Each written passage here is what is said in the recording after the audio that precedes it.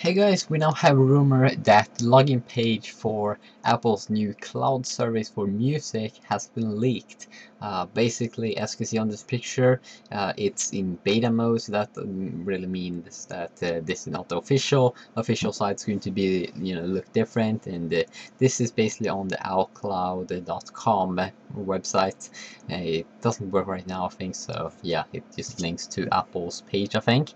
But could this be the real deal? Is this how it's going to look like? So you're going to sign in with your Apple ID and password, maybe not that weird, and then that you're going to have that. I'm not sure what color, what color that is in English, but yeah, you can see the color there, and it looks kind of good, but I think this could be a fake one, because if you look at this cloud here, and then when you look on other pictures, yeah, you can see the pictures that Apple have used.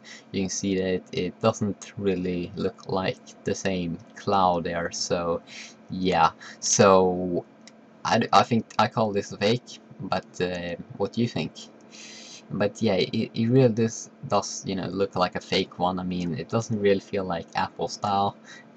Yeah, I think that they're going to have like the same colors as they have on their official page, and this doesn't really look like Apple's. Yeah, they don't like to mix with colors too much, so they prefer black and white. So yeah, I think this is a fake one. So yeah, but we'll see on Monday. So yeah, see you.